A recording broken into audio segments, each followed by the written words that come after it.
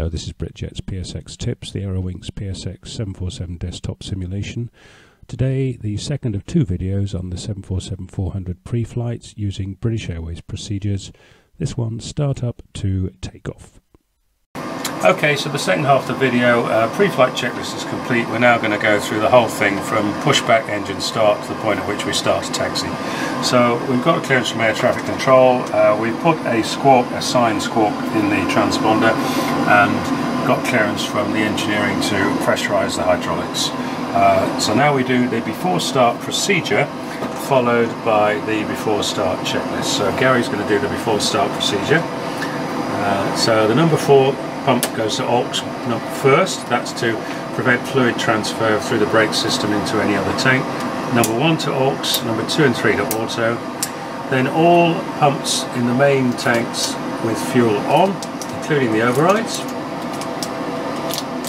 And if we have more than 7.7 tons in the centre, then we put those on as well, but we haven't got it today. Having done that, we press the beacon to both, press the recall button, and what we're looking to see is if we've got a tank to engine message. We haven't got that, so we're good. Now press cancel. Set the stab trim to what is on my side, which is 5.5. Gary's doing that with his control wheel trim switch. And when he's set that, put the transponder to XPDR. When I see that, I just ask for the before start checklist, please, Gary. Okay. Before start checklist. Flight deck door. Closed and locked. Passenger signs. They are on and on. Beacon. Both. Transponder. XPDR. That's the before start checklist. Completed, thank you very much. Okay, we've got clearance from air traffic control to push to face north, so the check's completed. I'm going to talk to ground and tell them that we're okay to push. So on the flight interphone, selecting microphone and transmitting. Hello ground, flight deck, we are clear to push to face north.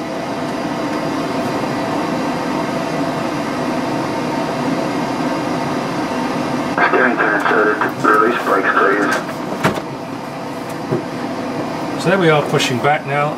All we need to do at this stage is to get the engines ready for starting. So there'll be a normal 2-engine auto start today.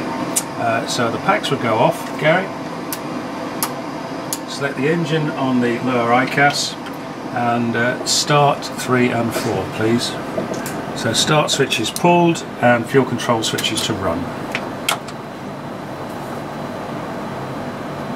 The auto start system will start the engines for us. The only thing to check is at the completion of the engine start that you've actually got oil pressure. Hydraulic pressure demand 4 is a message which will come up in this start sequence because you've got the demand pump switched to aux. That's fine, we cancel that.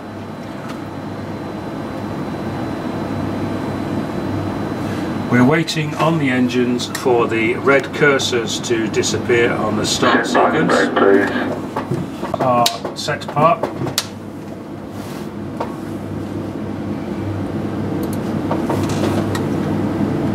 Timing system removed and steering pin removed.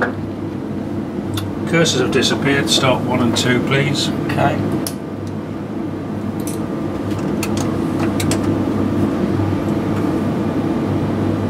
So same again. You can start 2 engines at a time as long as the temperature doesn't exceed 30 degrees centigrade.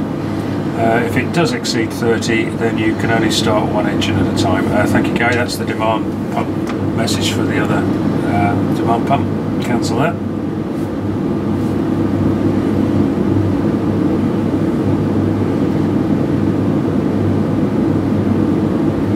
Once these engines have started, without prompting from me, Gary can go through the after start procedure, which is actually technically before taxi procedure.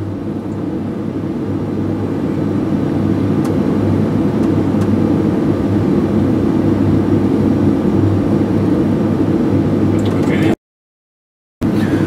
So now Gary's going to do the before taxi procedure. APU goes off. All the ADPs go to auto. The anti-ice we check in auto today. Across to the aft cargo heat, that goes on. All packs go to normal.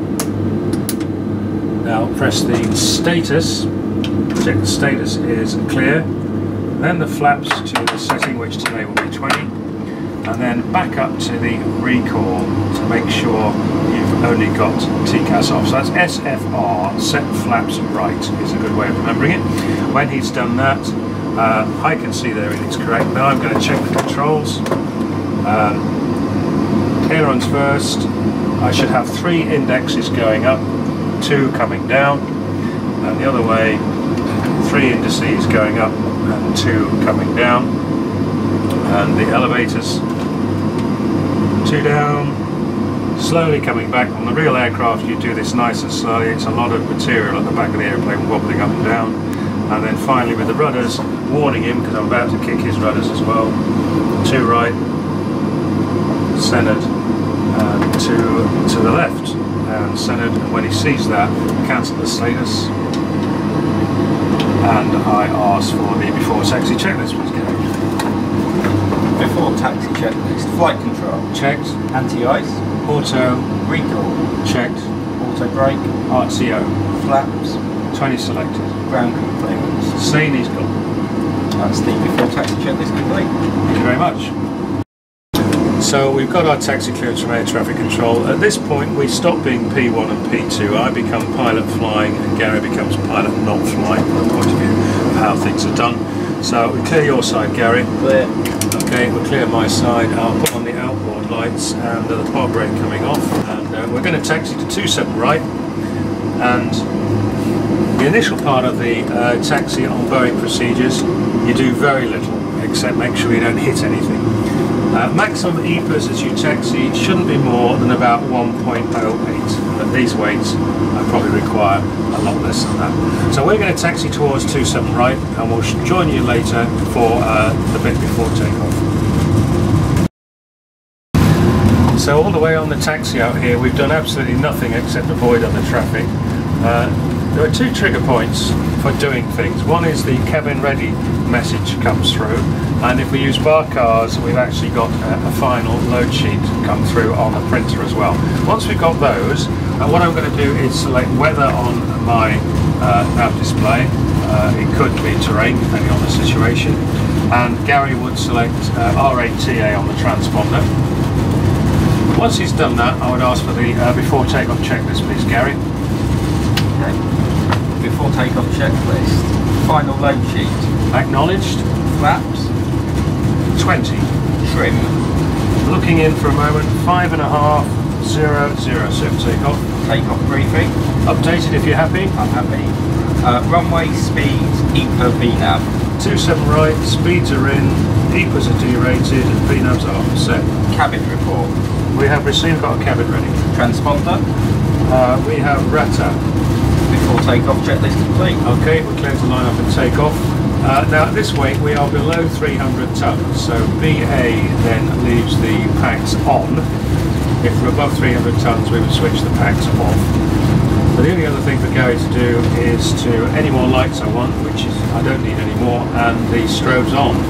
Okay, strobes on. We'll taxi on and take off.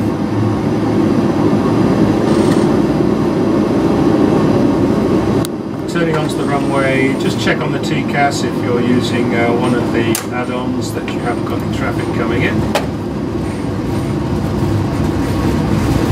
Ground traffic won't show on TCAS for real.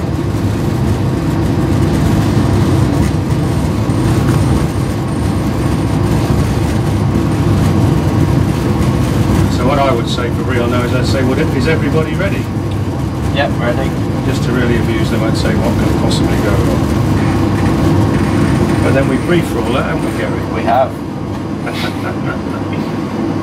Okay, clear for takeoff, and the wind was 220 or something, I seem to remember. Yeah. Alright, starting my clock. Copy stable. Stable.